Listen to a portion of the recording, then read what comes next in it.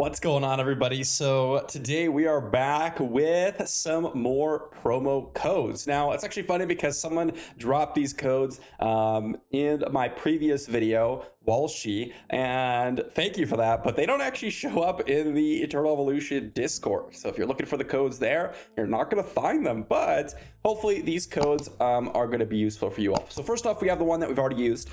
This is going to be the first one. I will leave a link to these, or I'll put them in the description down below if you guys want to see them. This one I've already claimed. We have the second one. They're all basically the same one, except with different variations of the 4 and 9. This is the second one, giving us a couple more dies. This is actually a pretty big deal because some of these can be quite expensive. So we got a green die and a pink die. What's the next one? Another pink die and a yellow die. And then we've got the next code here, which is going to give you another pink die and a blue die and a yellow die. And then the last code, another pink die, which is actually massive, by the way, guys. This is actually going to change my calculations because in total, we got 4 pink dies, I believe. I think it's 4. Correct me if I'm wrong, but that actually should be factored into our calculations today. And that's the other thing I want to go over today is the skin. So I made the video yesterday talking about the Easter eggs and how it can be a lot of, tokens. It looks like we got 5 pink dies actually. And that's kind of a big deal for a lot of people, right? Is that you need to get a lot of dies, and it's very expensive to get that G mutation crystal too, and I think it's out of reach for a decent amount of people. However, the skin is much more reasonable, and it's about 1/3 the price, and I'll show you all what I mean here. But a lot of you asked for me to go over the skin and see how expensive it was because you wanted to see if it's worth going for. Again, if you guys are interested in picking up the skin or even picking up like a Rickert copy, you should definitely be buying all these 50% off dies every single day because you're still going to need a little bit of them and definitely going to help you throughout your process. Post-recording Veil coming back to give you guys another piece of information. I'm inserting this right in between when we're talking about the dies and such. These tokens right here that speed up the process look to be potentially extremely necessary. According to some of the comments that you guys have posted, the 3rd egg is 30 hours and then the 4th egg is 4 days.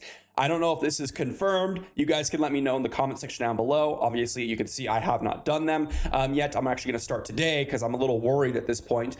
And actually, let me just for the sake of this video, I'm going to go ahead and buy a blue die so that I can see what I'm getting in for. So the first one takes about an hour. That's pretty easy, but I assume it accelerates a ton of time. So you're going to want to make sure you're starting on this as soon as possible. And then also I recommend picking up the accelerators that are discounted in the shop. Obviously you could still buy them later on, but they're going to be double the price. So I recommend that you pick up these now just in case it does end up taking forever. Another thing I want to mention before we dive into the calculations is I actually forgot, or I rather did not see the Easter egg tokens on the right hand side. I don't know what was happening with me yesterday. I was kind of grinding it out. It was a little later, so my bad for missing that. So I want to give you guys the correct number here. It didn't really change much. It shaved about 6K.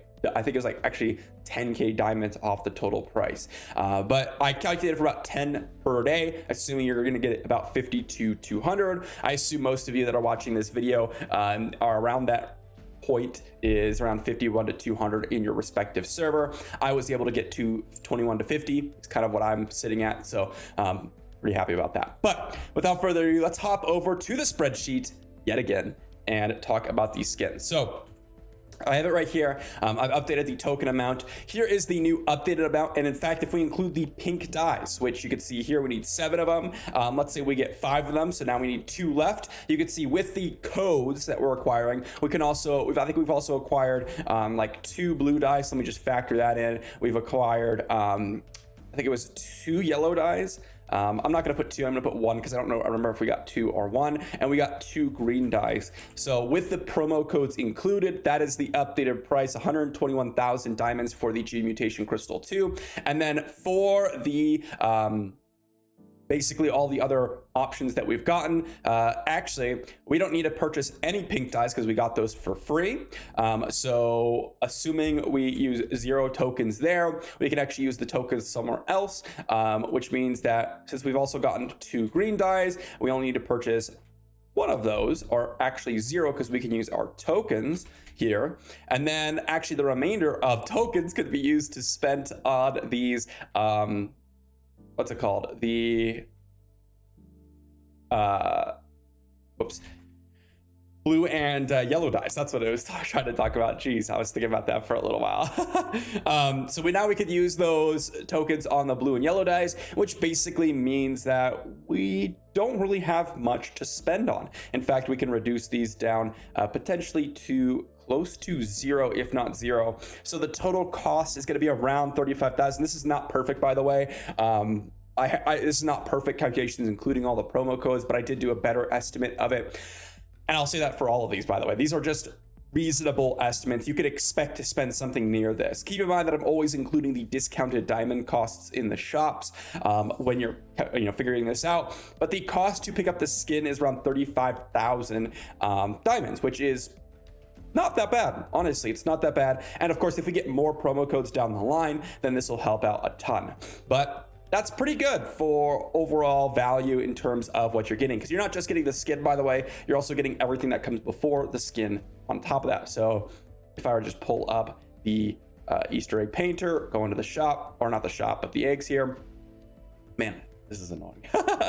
We got 10 limited cards, looks like 20 limited cards, plus 12, that's gonna be what, 32 limited cards, plus another 12, that's 44 limited cards, plus a Rickard copy, plus the Ravenna skin, plus 30 gene hybrid shards, and all the soul rublite and 20 red runes. So it's definitely valuable, and I would say that it's definitely on par with the value in terms of Rise of Heroes. It really depends on how much you value the skin, I guess.